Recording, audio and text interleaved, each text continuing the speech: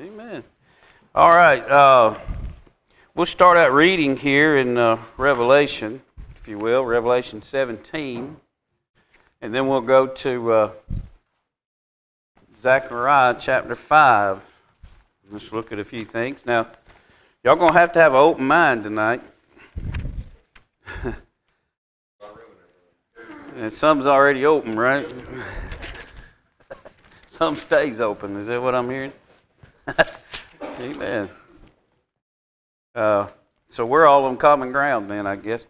But Revelation chapter 17, we've been studying on this thing a little bit about Beauty and the Beast, and see some things here. I will say this, a couple of Sunday nights ago when we did not get to finish the thing about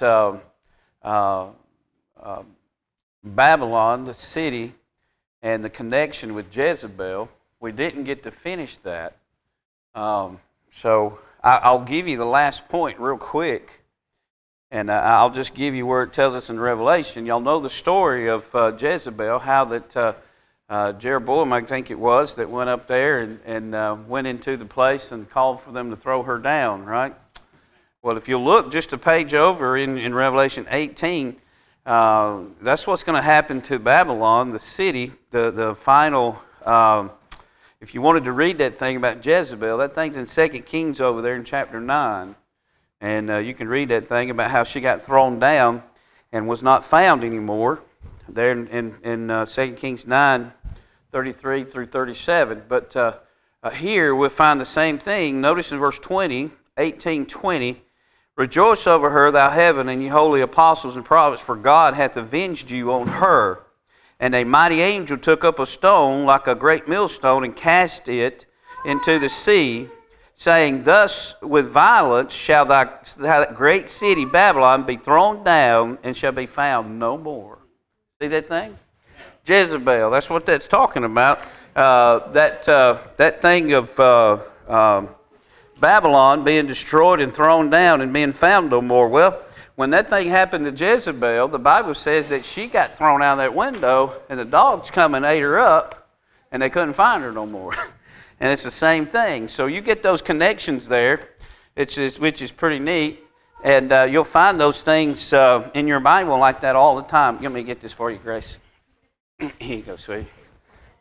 There you go. If y'all going to throw stuff at me, make it money or something. Don't be...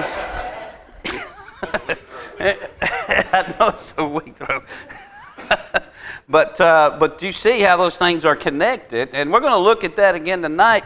You know, there's types all in your Bible, right? I mean, there's types all through your Bible. And you know, some people want to say that it may be a stretch or something, but you know, I just look at the Bible for what it is, and we see some of these things, and I'll give you some things tonight that you're gonna kind of flip a little bit over it, but that's okay, that's all right. There's some lesser things you flipped over, so we'll just look at it. You know, it's like Mary in your Bible. Of course, that was the mother of the child Jesus. You know, she spoke there in Luke chapter 1 about how that she needed a Savior, and she did. She was just like anybody else, just like the Pope over here needs a Savior. You know, if he doesn't accept Jesus as his Savior, he's going to go to hell. I mean, that's just the bottom line. And so Mary knew she needed a Savior. She rejoiced in God, it said, her Savior. And so not only that, but you get there's a type of Mary earlier in 1 Samuel over there, and that is Hannah. She was a type of Mary in that she prayed for a child, amen, and God gave her a man-child. And so he was a miracle child. She, you know, and so Mary, she had a miracle child. Of course, we know as being Jesus. Now, we know that even Hannah realized that she needed God and she needed a Savior, just like Mary needed a Savior as well. So you get types like that. And so I see this thing in Revelation chapter 17 And I'll read a couple of 2 or 3 verses here. And it says in verse number 3, "So he carried me away in the Spirit into the wilderness, and I saw a woman sit upon a scarlet-colored beast, full of names and blasphemy, having 7 heads and 10 horns. And the woman was arrayed in purple and scarlet color, and decked with gold and precious stones and pearls, having a golden cup in her hand, full of abominations and filthiness of her fornication." Who is this woman? Well, verse 5, "And upon her forehead was a name written, Mystery, Babylon, the Great, the mother of harlots, and abominations of the earth." So we know who that is. Verse 18 says, "And the woman which thou sawest is that great city which reigneth over the kings of the earth." And we know that to be Babylon. And we know that to be is what we know now, as verse 9 says, the city sitting on 7 hills. Amen. And we've determined who that is and what that is. And so tonight I want to look at this thing about the connection of Zechariah chapter 5 and this mystery Babylon. So I want you to turn to Zechariah, and I want to look at this thing here in Zechariah chapter 5. Now Zechariah is the next to the last book of your Old Testament. If you get to Matthew, you go a couple of books back and you'll run into Zechariah. But Zechariah is an intriguing book, and there's a lot of things in there that will just blow your mind. But I want to look at this thing tonight, and I'm careful to say, and I'm not trying to bring in the headlines, and I'm not trying to bring in conspiracy things or anything like that. I don't want you to think that. Y'all have heard me preach long enough that I'll say a little this or that, but I don't preach on that stuff, and I'm not really preaching on it tonight. I just want to show you what the Bible shows us about some of the current events that's going on in our world today, that they had no idea back then when this book was written, that these men used by God, of what we were going to be facing. And in the headlines here in the last couple of weeks is all these flying objects being shot down. Amen? And all this stuff going on, and you hear the stories about how that these things had been floating around and flying around for years. And they just hadn't told anybody about it, you know? That's like, y'all know who the greatest hide-and-seek character is, don't you? It's Bigfoot. Nobody's ever found the guy. He's everywhere, but nobody's seen it. I mean, been able to take a good picture of him. He's the world's champion hide-and-seek guy. Amen. Can't find him. Amen. But all this stuff that goes on, with UFOs and all that stuff, and I'm not trying to bring conspiracy theories and stuff like that into this stuff, but I want us to see what the Bible says. You can draw your own conclusion, but we'll just take the Word of God and see what's going on here. So I want to see this connection in Zechariah, this connection in Zechariah chapter 5. Notice in verse number 1, here's what this vision is that it teaches here, it shows us here. It says, "Then I turned and lifted up mine eyes and looked, and behold, a flying roll. And he said unto me, What seest thou? And I answered, and he says there, I see a flying roll." That's not a dinner roll either, by the way. When I was a kid, that's what I thought of. Whenever it's just bread flying through the air force. But it's not talking about that, okay? So he says, and I answered, I see a flying roll. And the length thereof is 20 cubits, and the breadth thereof is 10 cubits. If you were to go back and look at Solomon's temple, that's the same size of his porch that he built on his temple out there of Solomon's place. And it says there in verse 3, "Then said he unto me, This is the curse that goeth forth over the face of the whole earth. For every one that stealeth shall be cut off as on this side according to it, and every one that sweareth shall be cut off as on that side according to it.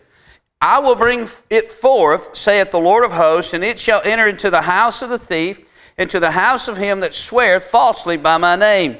And it shall remain in the midst of his house, and shall consume it with the timber thereof and the stones thereof." So these first few verses here, I see this thing about how can we connect this to what's going on with, and this will not be as close as the rest of the message as far as the connection, but this is the beginning of the connection.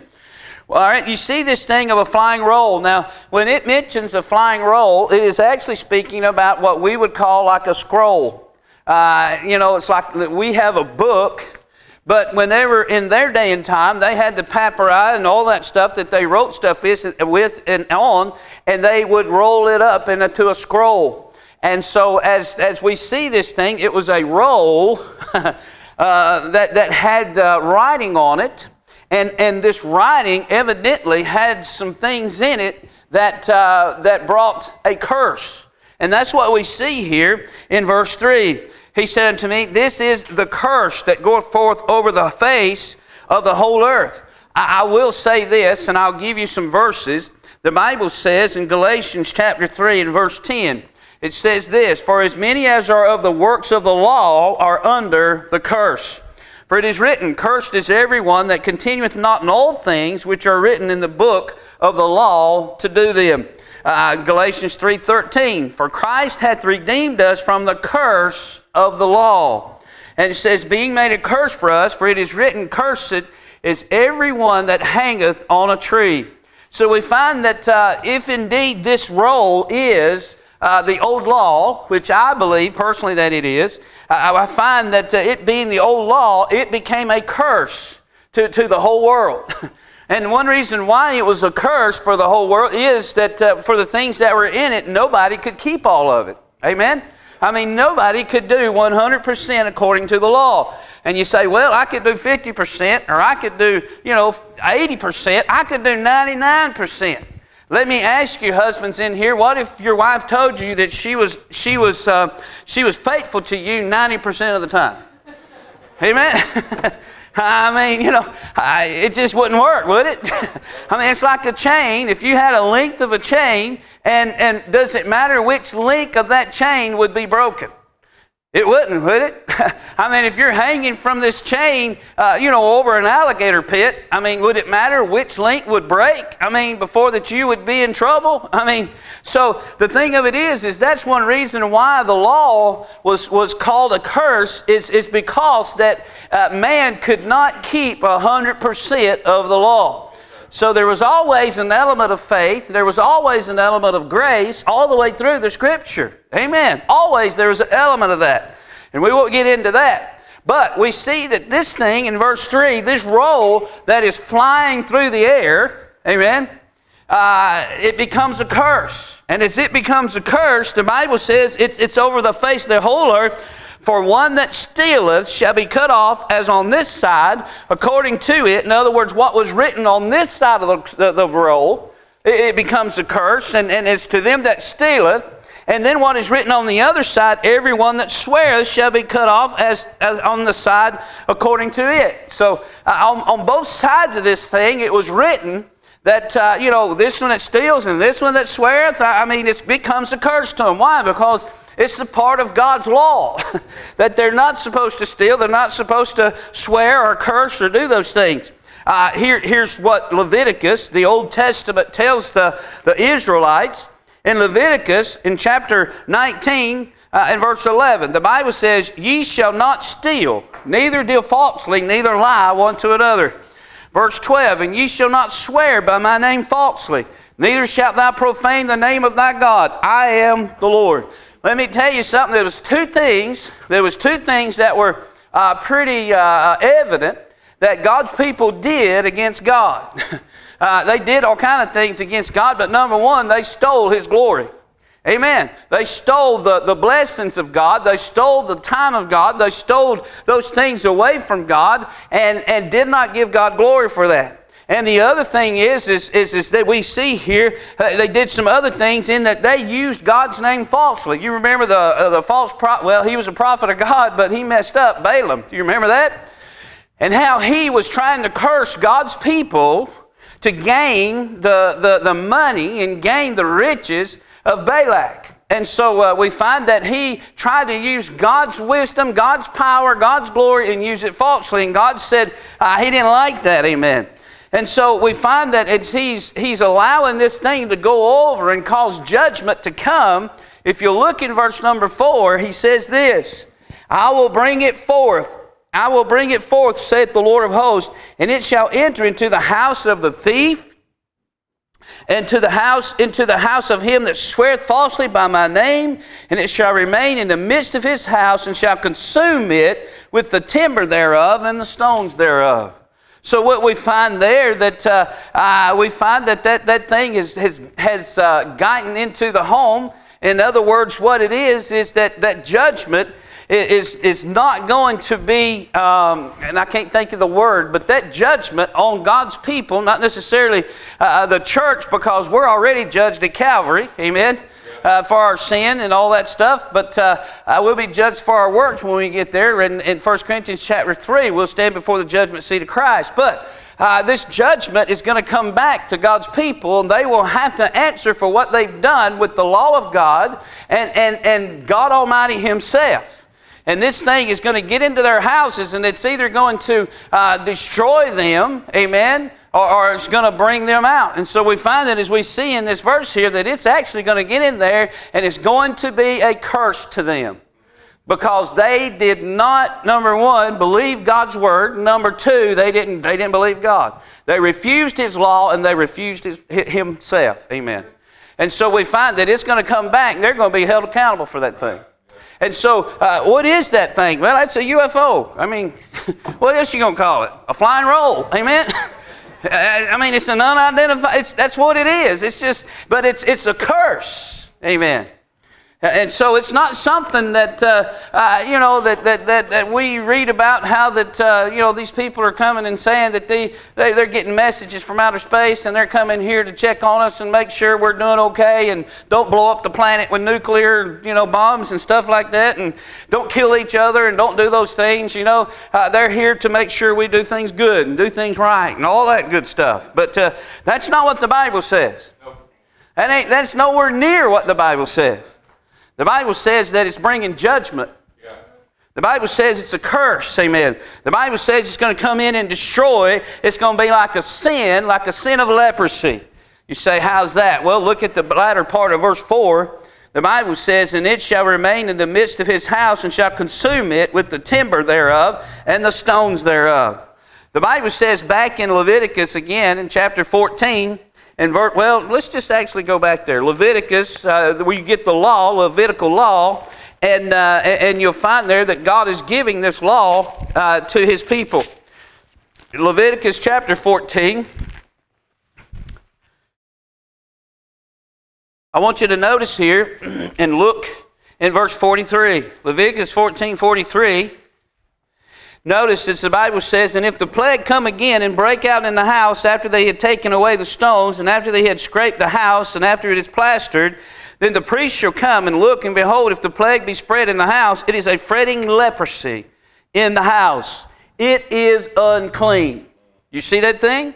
He says, and he shall break down the house, and the stones of it, and the timber thereof, and all the mortar of the house, and he shall carry them forth out of the city into an unclean place. What is that? It's part of the judgment on God's people. It's part of the judgment for them rejecting God and God's law. And it's going to become a curse, like a curse of leprosy, that's going to come around, and it's going to have to be taken out and be destroyed. And that's what he's talking about there. That thing's going to come in. That law is going to come in. However, that thing flies in. It's going to come in. It's going to come in their house. It's going to be a standard for a judgment. And whenever that thing is there, that judgment is going to become a curse. And as it becomes that curse, it's going to destroy their home and be taken out for the people and for that place to be destroyed because they rejected God and they rejected His truth of His Word. How's that connected with Mystery Babylon? Well, God's going to, and we'll see that here in just a minute, but God's going to use that place over there. He's going to use that, and He's going to use that against His people. Amen. He's going to use it against His people. I want to show you something real quick. Some of you already have seen this, but I just want to show it to you again if I can get to it. This book here is an amazing book. I don't know if you know that or not.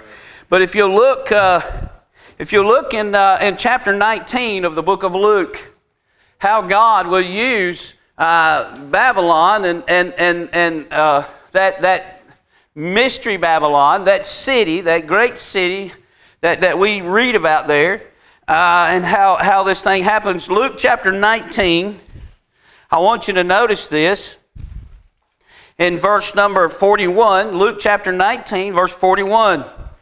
Familiar passage of Scripture. It says, "And when he was come near, he beheld the city," talking about Jesus, "and wept over it, saying, If thou hadst known, even thou, at least in this thy day, the things which belong unto thy peace, but now they are hid from thine eyes. For the days," now pay close attention, "for the days shall come upon thee, that thine enemies shall cast a trench about thee, compass thee around, and keep thee on every side, and shall lay thee even with the ground, and thy children within thee, and they shall not leave in thee one stone upon another, because thou knewest not the time of thy visitation."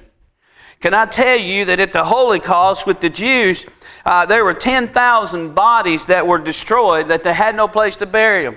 And so they did shallow graves, and when they did shallow graves over there, to keep those bodies out of sight, they just covered them in those shallow graves and just laid the ground even out there where they were at. Of course, later on, those bodies began to decompose, and when they started to decompose, the bones and the eroding of the land, they had to pull them back up and bury them, carry them off somewhere, and dump them in deep holes. But I want you to notice this, that it says here in Luke chapter 19, and it says in verse 41, 42, 43, and 44. Amen? Can I ask you this question? Who was it that took the Jews and brought them and took them over there to Auschwitz and put them in there? Was it not Hitler? Was it not his regime? Hitler was a Roman Catholic. Hitler hated the Jews. Amen? And can I ask you, what were the years that this Holocaust went on? Wasn't it 1941, 42, 43, and 44?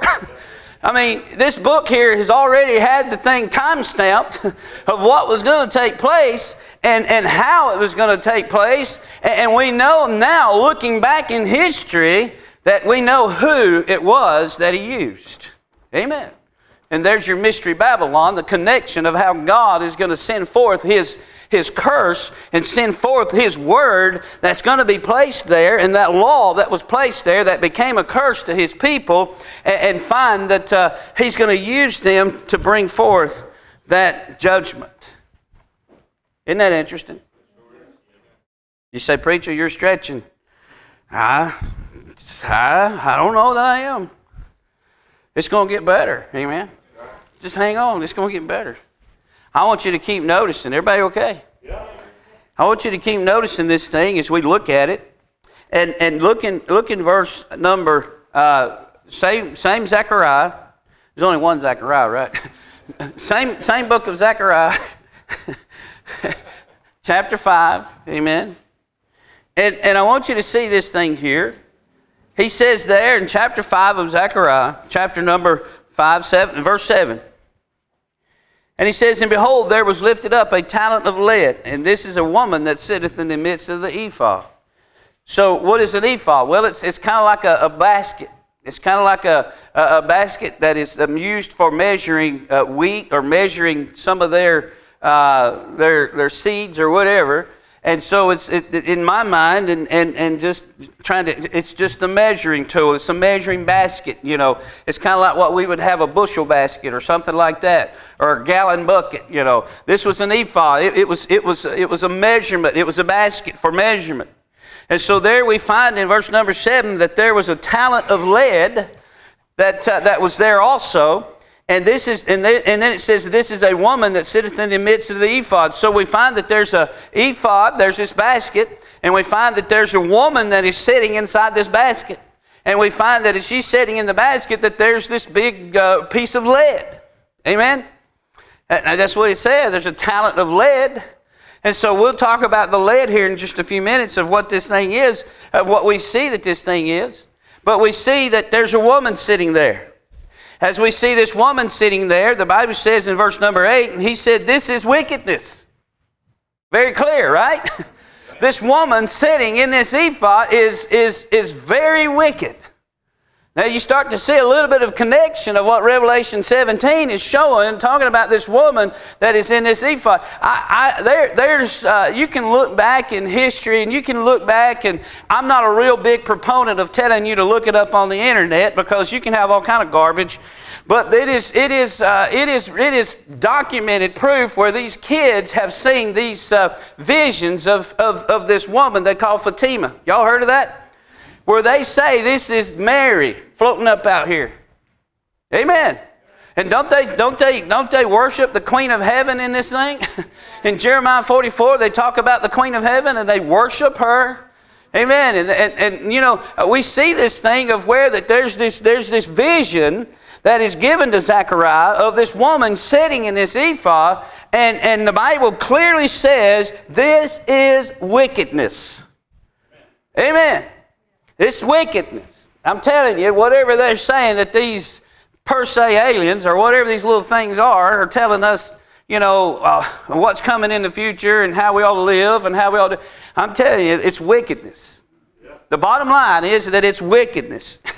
And so we find this thing that, as it says there, it is wickedness, and he cast it into the midst of the ephod, and he cast the weight of lead upon the mouth thereof. So we find that the lead is actually a cover for covering up that thing. I mean, and God can do that. God's in control of what we get and what we don't get. God's in. Listen, I know the devil is the god of this world. I know that, but God is still ultimately in control completely. Amen. The devil can't do anything without God's approval and without God allowing it to happen. Amen. So we find that lead. It's kind of weird that there's a piece of metal flying around out there in outer space and all that stuff. Amen. It's just crazy, ain't it? Y'all ever heard of that before? Y'all didn't know it was in the Bible, did you? I can tell you how those things fly. I can tell you exactly how they fly. It says here that there's some women with wings. Amen. I seen the other day where somebody put up this thing of the clouds. It looked like an angel out there. You know, and it looked like an angel. And here's the scary thing about it is how many people have never seen and had never been told that an angel is a woman with wings. Right? Everybody's been told that. I mean, if I had a little figurine, that's exactly what it would look like. But if you had a biblical angel, all you'd have is a 33-year-old male standing there. That's all you'd have. Right? I mean, but according to this, if you see a woman with wings, that's wicked. It kind of makes you wonder about that place over there where Paul and them were running around out there and they was preaching the gospel, and that lady that was doing the divination and doing all the divining for them, and they had their little idols and all that stuff. And Paul started casting out those demons and got those demons out of that lady and out of those other people, and man started messing up their little playhouse. And what were they doing? Man, they was making little figurines of Diana, and making those little figurines and selling those things and making a living. And boy, that just caused a stir. I'm telling you, if you take this book here and you start applying it to the things and preaching against the things that are out there in the world and showing what the truth of these things are, that angels are not women and angels don't have wings, amen, and you start teaching and preaching that thing, you're going to blow up some people out there. Why? Because, man, that's how they make their money. And there's a lot of other stuff in here that would blow up too, amen. Amen. So you see the thing there, that there's the woman sitting in the ephod, and notice as you look at this in verse number 9, the Bible says, "Then lifted up my eyes, I up my eyes, and looked, and behold, there came out two women. And the wind was in their wings, and they had wings like wings of a stork, and they lifted up the ephod between the earth and the heaven." That's how the thing moved around, is these stork-winged women. Amen. The stork was one of the unclean birds that God told Israelites don't mess with. It was an unclean bird. It was an unclean fowl. It was one of those things that God says it's an abomination for you to partake or eat of that thing. And you can read about that back in the Old Testament in Leviticus chapter 11. It tells you that thing. And so you got this picture here. You got this picture of this lead weight. You got a picture of this basket here. An ephod, a measuring basket, and you've got a picture of a woman sitting inside of it, And then you got two other women with wings flying that thing around out there. And the Bible calls it what? Wickedness. You know what all this stuff is flying around out there? It's wickedness. It's wickedness. And I don't have time to really go into a lot of this stuff that I feel like it is connected. But I'm telling you, folks, if you just keep your eyes in the book, you keep your eyes in the book, keep your mind straight, when you hear things like this, God's going to connect it. And He's going to show you that what they're telling you is not true. What they're telling you and what they're telling our kids and what they're doing this and all, it is not what the Bible says. And we find here that these two women, they had wind that was in their wings, and they had wings like the wings of a stork. And the Bible says they lifted up the ephod between the earth and the heavens. So we know that this thing's flying around out there. We know that it is. Amen. So you got this metallic lead piece flying around out there, and you got this woman that's appearing to these kids and to these people that they're calling miracles, that's giving them messages about how to live and what they ought to be doing. Amen. It's crazy. It's crazy. But that's what they're telling you out there. And listen, you can call me crazy, but it ain't nowhere near as crazy as what they're trying to tell everybody. Yeah. Amen. I got proof here of what it's telling me. Yeah. Had a guy one time, and just the way Southerners talk, bless his heart. He tried to tell me one time that, the Bible speaks about, angels, women, and angels and wings and stuff like that. And he said, what about that in Zechariah chapter 5? And I looked at him in surprise. I'm like, yeah. Well, he said, those were women with wings there. And man, I come back and I said, look, guy, I said, man, that Bible calls that wicked. I said, that ain't no angels. That ain't no angels. I said, that ain't angels. Right. The Bible called them wicked. I said, if you want to trust that and you want to believe in that and you want to do that, you have at it. But I'm just telling you, my Bible says you don't need to mess with that stuff. Right. It's wicked. Just like that flying roll that come into the house, it's a curse. Amen. So he says this thing. He says they lift up that thing between earth and the heaven. I'm just going to ask you this question. Who do you think this is? It is Satan. He's the one pushing it. But who do you think this woman is? What do you think? Man, don't you think he's got something tied to this mystery Babylon, this woman that's flying around, that they're worshiping as the queen of the heaven and all this stuff? Why would they call her the queen of the heaven? Why would they call her Fatima and all that stuff? And look at this, and Mary's shown herself to him. I mean, the devil, listen, the devil knows this book better than any of us. He's had a long time to study on this thing. I read in my Bible that when Jesus walked up to the demoniac over there in Gadara, Mark chapter number 5, I read about that thing where the man was there, and the unclean spirit started talking to Jesus, saying, "Hey, we know who you are. Don't cast us out. Our time ain't come, So what do you do? You allow them to go into pigs over there, and they run off into the water, and they choke themselves. But what is my point in saying that? Well, my point in saying that is they know who Jesus is. They believe in who God is and who Jesus is. The problem is half the church don't. Amen. Half the church don't. And I'd say over half the church. And so half the church is not reading their Bible and not studying of what the Bible says. So we find this thing. I talked about Revelation, and I said Revelation is really not that hard to understand. It's just hard to believe sometimes. And when you start looking at this, it just gets to where it's hard to believe. Listen, if you'd read this thing 30 years ago and saw this thing about this wings and these things flying around, somebody told you it's UFO, man, you'd be laughed out of the county. You'd be hung up somewhere.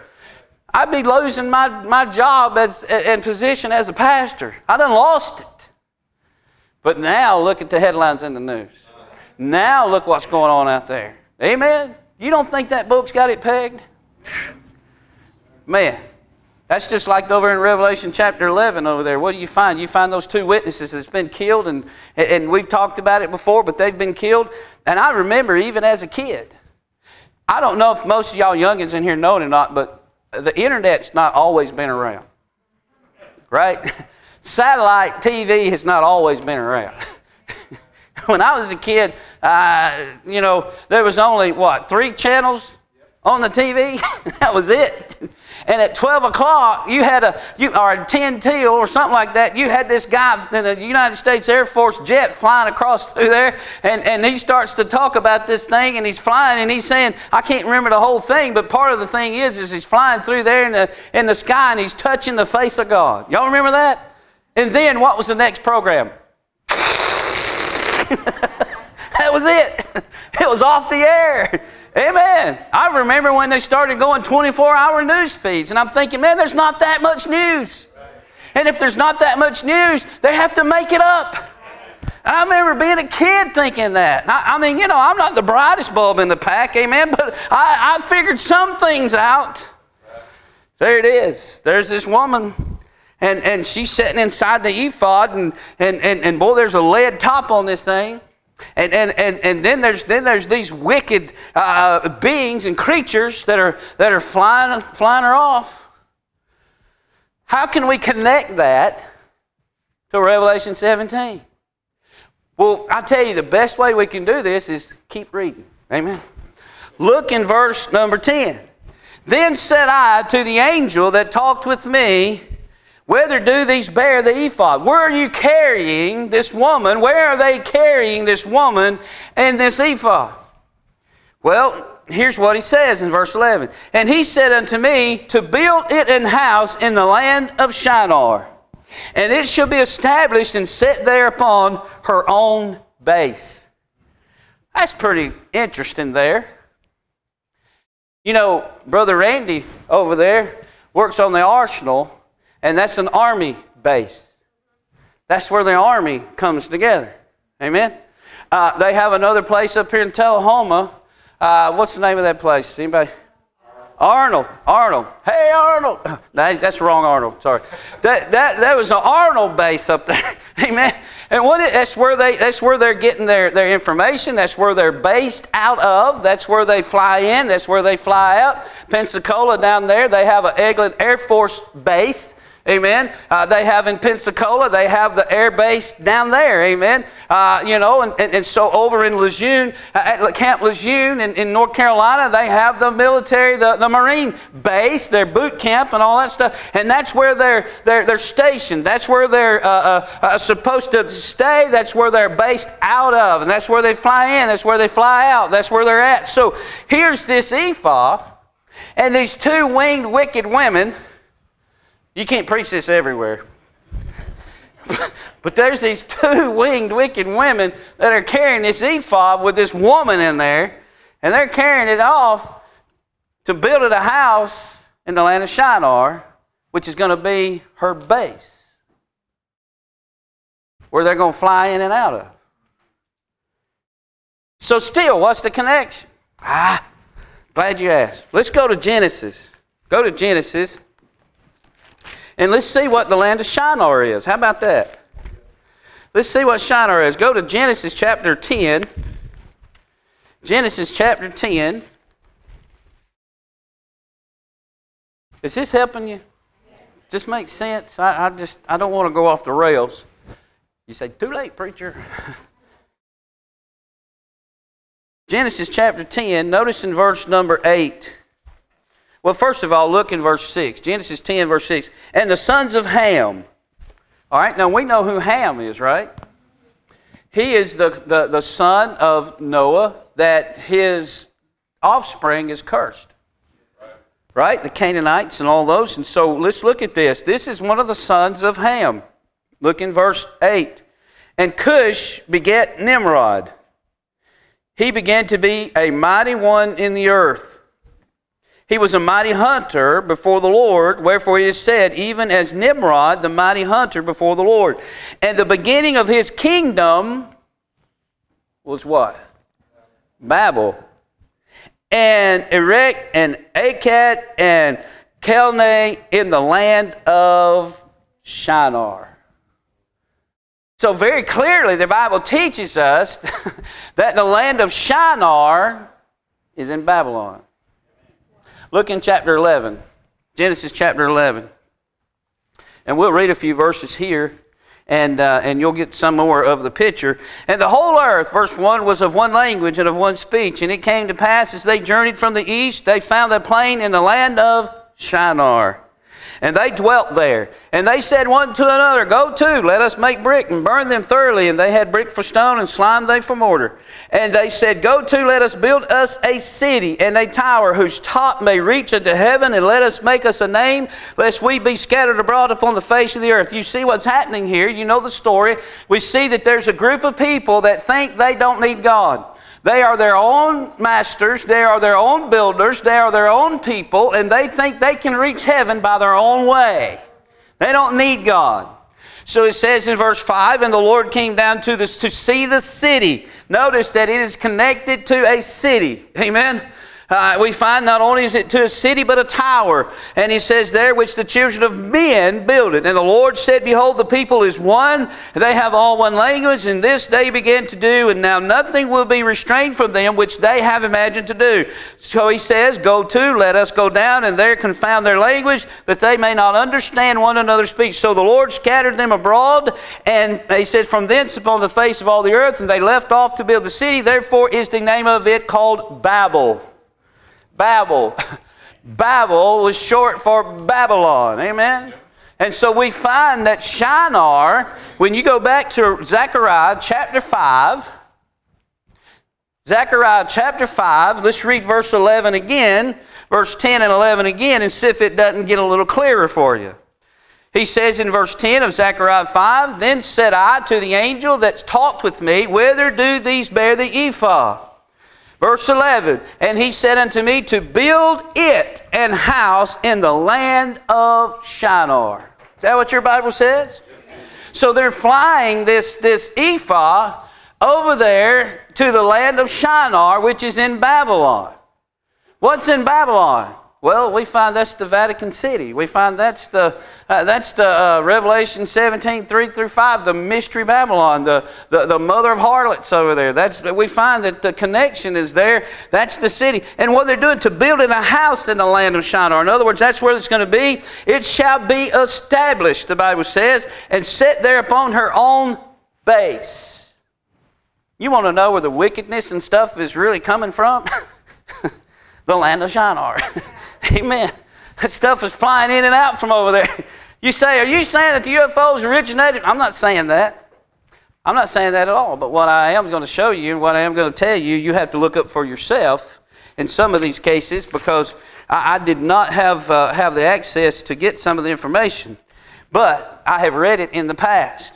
I want you to notice, if you'll go, let's see.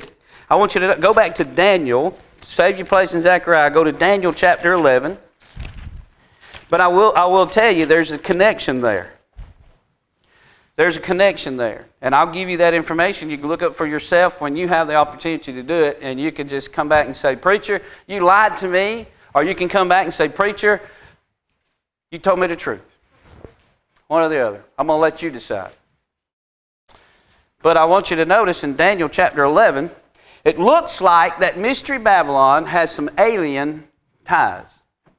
And we know that aliens are not necessarily little green men or little grays or anything like that. What the Bible calls aliens is just like you and I were called aliens at one time. We were aliens because we were not a part of the Commonwealth of Israel. In other words, we were outside of that group. Amen. And so just because, I mean, if you come to Fayetteville and you're from Kentucky, then you're an alien to Tennessee. Amen. You're not from Tennessee. So when we say those words aliens and use those terms, the news media has already brainwashed people to think that that's what you're talking about, is little green men and little grays running around and all that stuff. But that ain't Bible talk. That's not Bible talk. People watch too much TV. Amen. They watch too much YouTube and watch too much of... Hey, listen, the headlines this past week, y'all know I have to use the computer on my job and stuff. I don't read these things. I read the headlines. And some of the goofiest headlines I ever seen, they're already saying what to do. I just read the headline. I don't know what you're supposed to do, but what to do in case of an alien invasion. I mean, I'm thinking, you know, Orville Wells, what's his name? Orville Wells, ain't that his name? Man, that guy that did the city, what was it? What's that movie? Not the thing, but the radio program where he did the alien thing.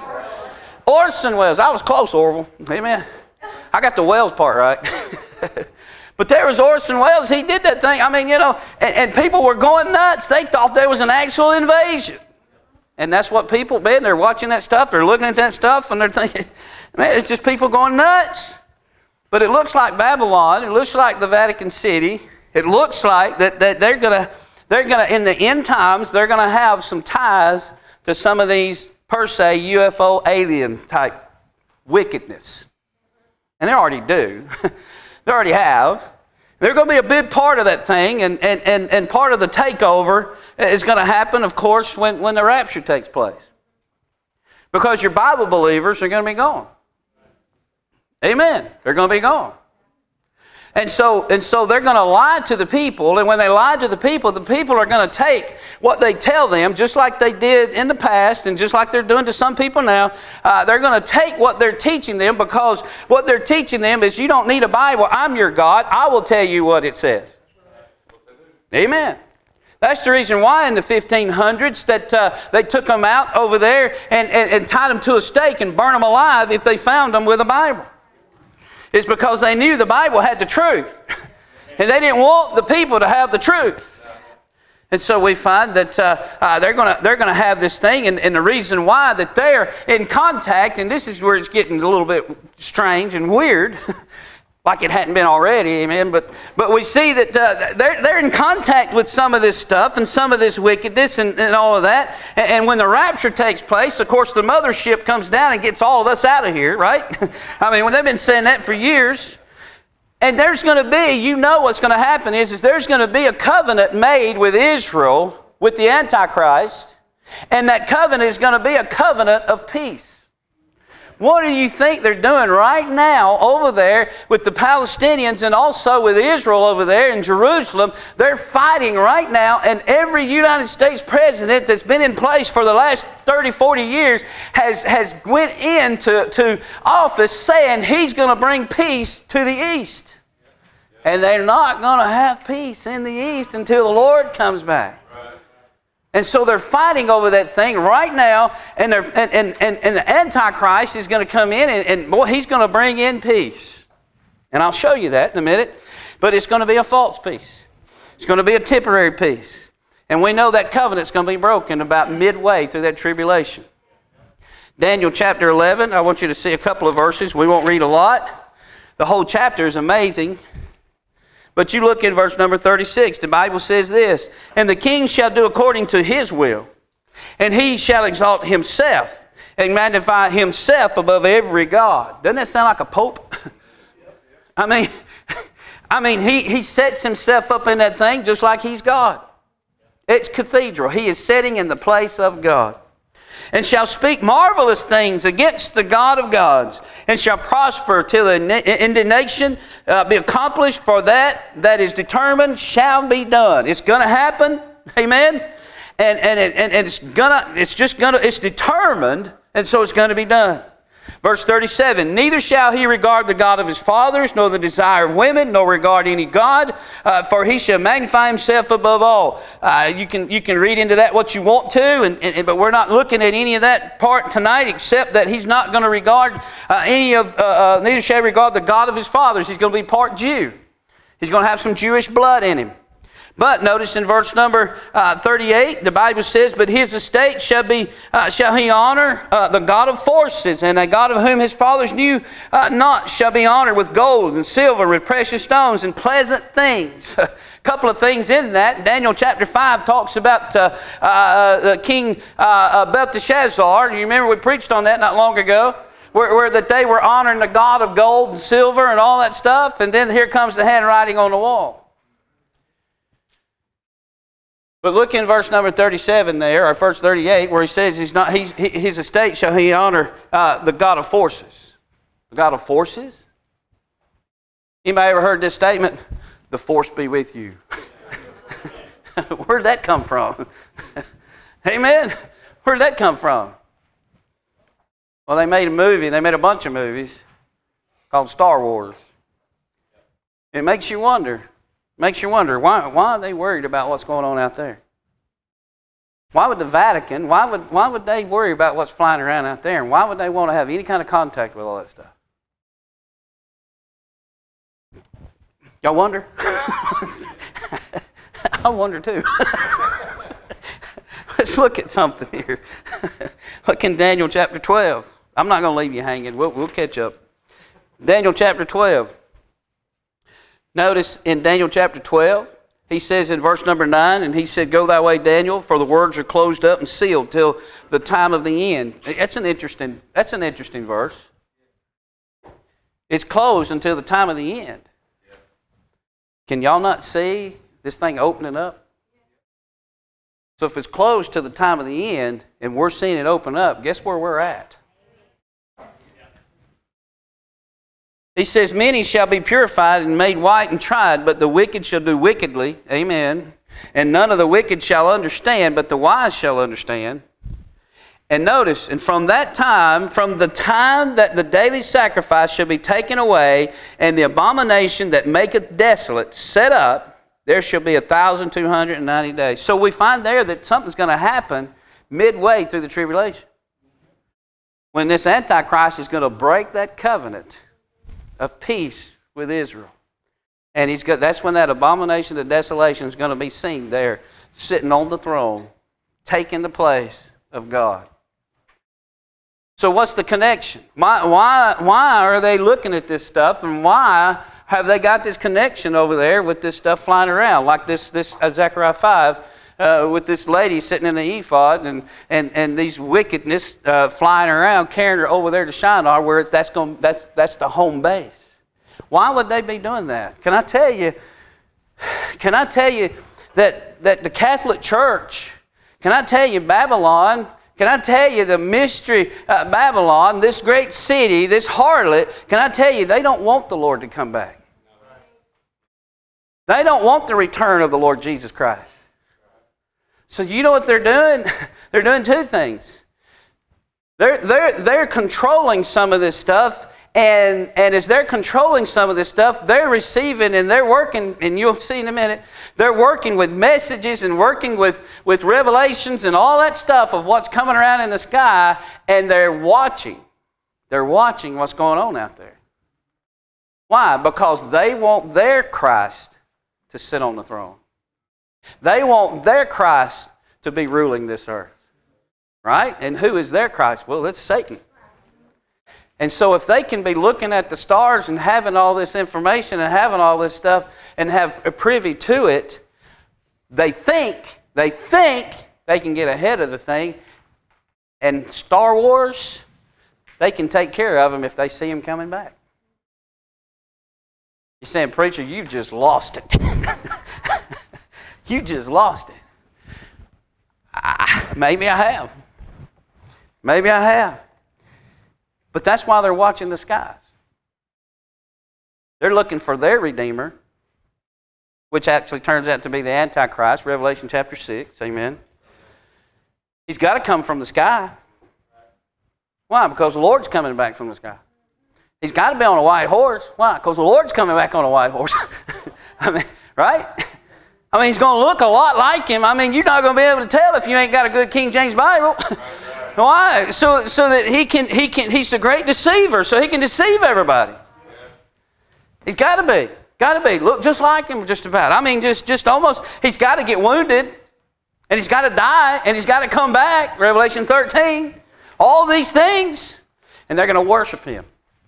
They're going to worship him.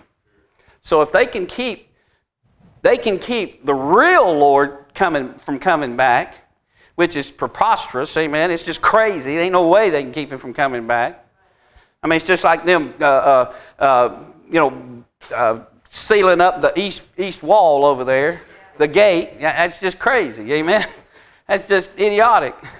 It ain't going to stop him. I mean, you know, didn't he show up in the room with the disciples without busting through a door? I mean, you know, anybody with a good King James Bible, amen, can figure this stuff out. Yeah. But there it is. And let me ask you, if you'll do this, I just didn't have time to get all this stuff together for that. But you have time. You look up Graham or Mount Graham in Arizona. And what you'll find over there is this. You'll find the world's largest telescope. Has anybody ever heard of this? The world's largest telescope. They call it Lucy, which is short for Lucifer. And guess who owns a part of this telescope and has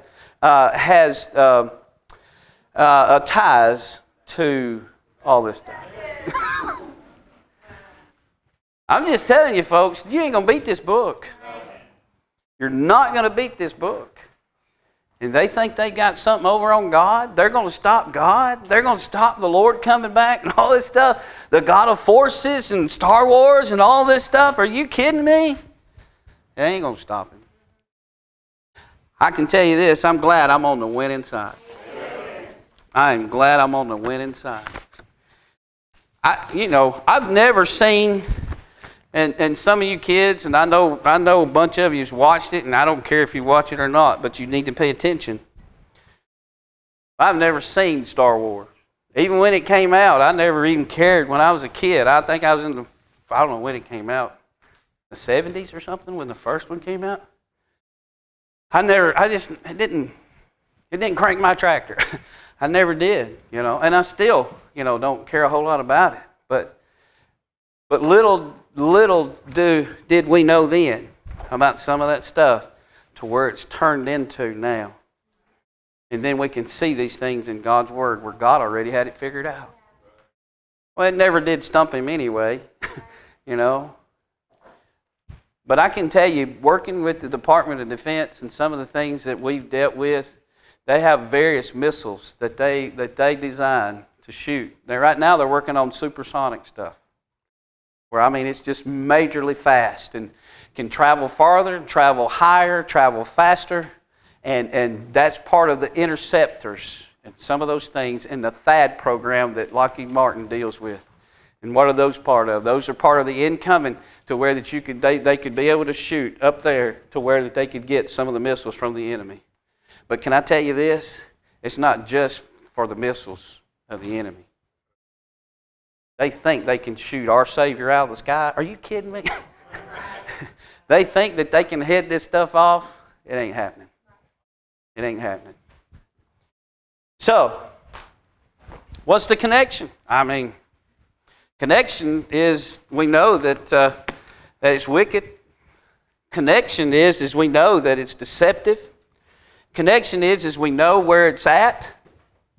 We know where the home base is at. That's what the Bible says. They're going to build a house over there, and that's where their base is going to be. And that's what the Vatican owns, that thing out there in Arizona, to where that they have Jesuit priests that are watching over some of that stuff. And if you read the right article, you'll find that they even talked about how that they have even spoke with aliens and talked with them on a regular basis. Now, do they? I don't know. I don't know if they do or not, but they say they do. But I can tell you what that is. It's wicked. It's all wicked. Amen? And one of these days, the Lord's going to shut all that stuff down, and it'll be over. It'll be over. We're going to win. We're going to win. But the devil does all this stuff so that he can wow people. It shows his power. And he's powerful. And to show his strength and his wisdom, he's very wise. But at the same time, he's very foolish. And I say that under the protection of my Savior, amen. I don't want to get the devil in here on anybody.